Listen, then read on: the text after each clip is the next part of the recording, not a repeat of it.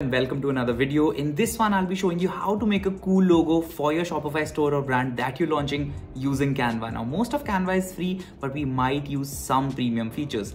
And without further ado, let's dive in. Okay, hey guys. So I'm gonna be showing how I make some cool logos for some of the brands that I launch, and this is going to be just a very detailed process on how I make it.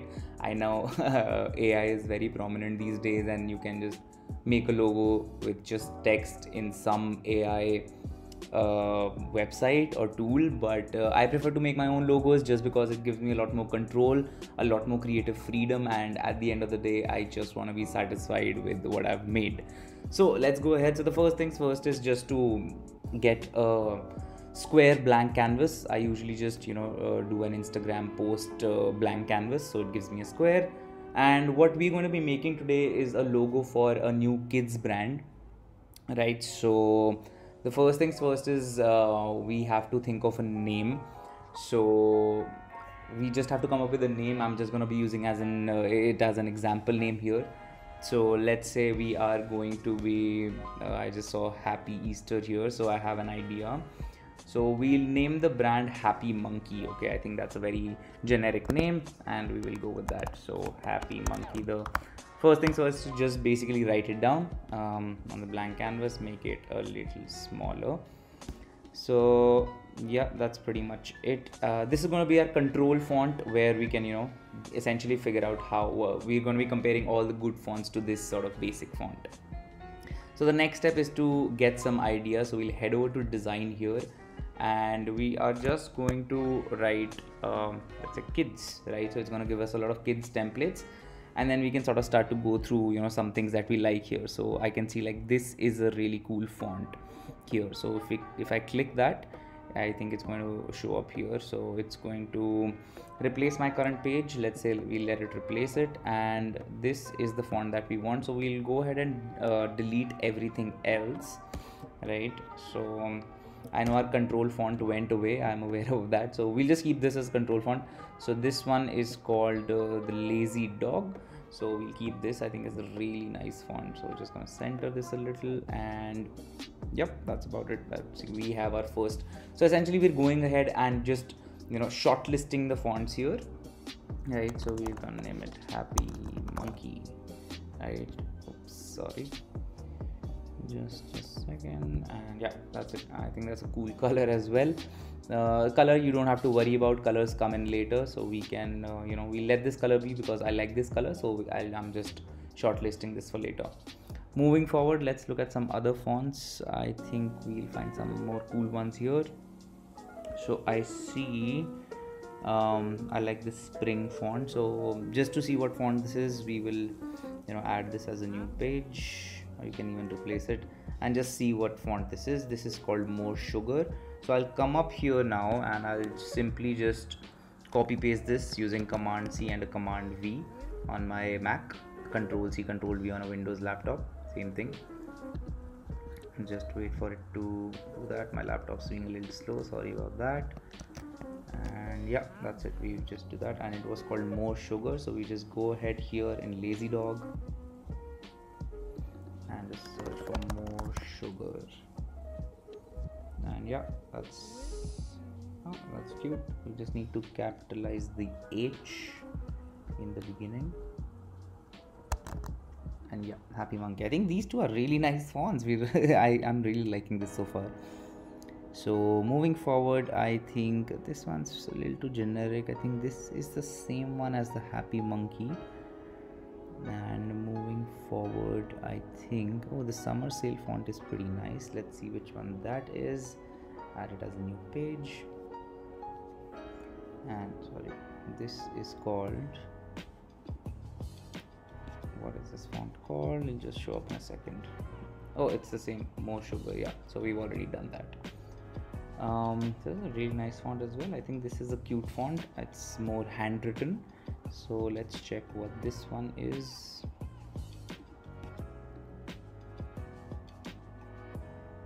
This is called Gochi Hand. Okay, cool. Gochi Hand. We'll shortlist that one. Go up here, Command C, Command V, make another copy, and we'll we'll just go ahead and search for Gochi hand.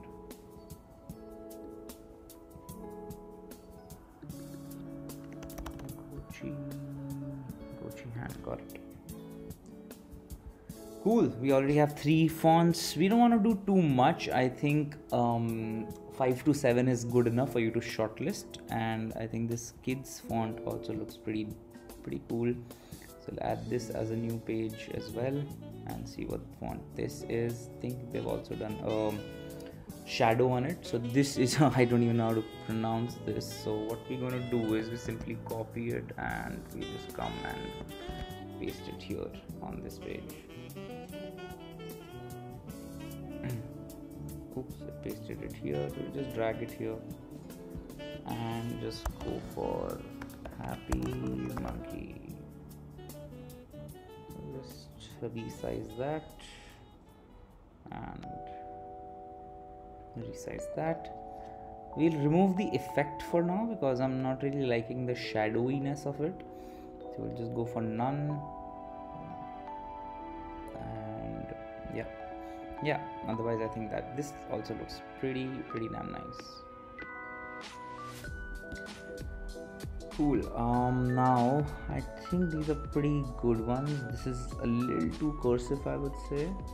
Oh, this good afternoon is pretty cool because I think it's bold and it's big, and it just looks really nice in my opinion. And easy to read fonts are always great.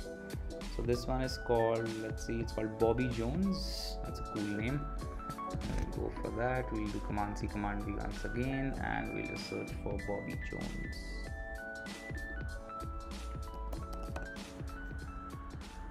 Got it.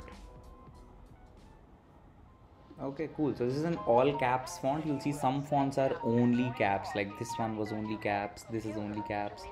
So this is the way to sort of do it and just shortlist the font. So I think we're done with the shortlisting. I think these look pretty cool in my opinion, all of these. We'll just space them apart a little and just take a look at what looks the best. Okay, cool. I still think the first two are looking the best to me, to be honest, and I'm pretty sure the second one is my favorite because it has that little sketch pen kind of writing, the sketch pen kind of strokes. So I think that looks pretty cool. I mean, again, it's down to your personal opinion. I just think that looks really cool. It's very like kid friendly, child friendly. So I think I want to go with that. I even like the color that's on there. So it's just I think it's a very joyful, sort of exciting font. And again, none of the kids are going to be looking at this. I mean, they might if you're targeting your ads to them. If Facebook actually is showing the ads to 13 or 17 year olds or whatever, like they have their mom's phones or their dad's phones, but the parents are actually going to be the ones looking at the font. So at the logo, I mean, and those are the people you need to convince to buy your product, right? And the whole point is that the whole vibe of your website and the whole branding of your website is going to come through your logo, start from your logo itself. And if that isn't like kid friendly enough, if parents don't think the website looks kid friendly enough, they're not gonna buy stuff from a website for their kids. So let's go ahead and simply just delete all of these. We can even keep these. We'll just duplicate this page and we'll just delete the rest of them. Just a second. Yeah, so we'll keep the duplicate there, delete the rest and sort of make this a little supersized. Now we already have the text, so we now want to add just a couple of other elements. We want to keep our logo very minimal. We don't want to do too much to it, but you still want to have some like cool elements to it, and so it's not too generic. So let's try to add something playful to it.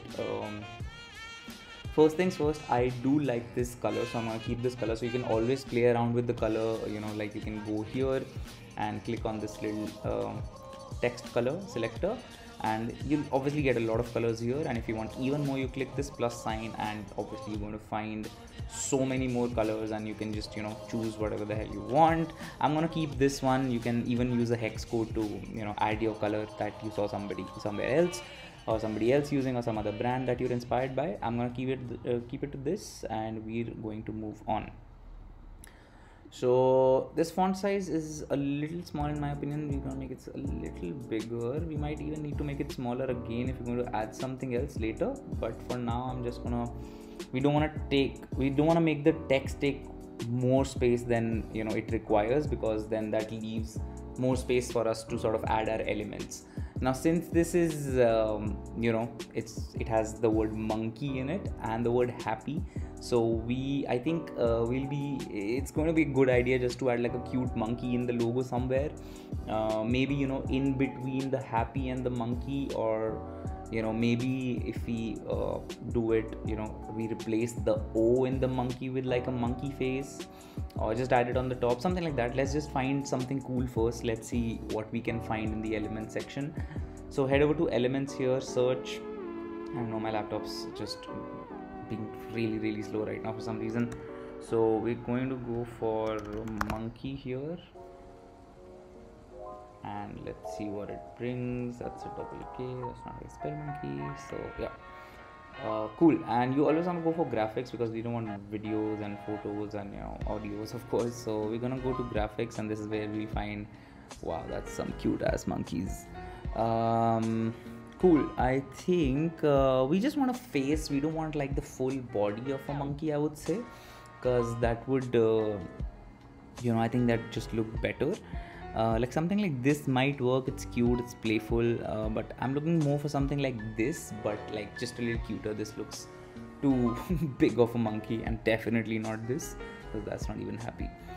So let's actually go ahead and try to write happy monkey itself here and see what comes up.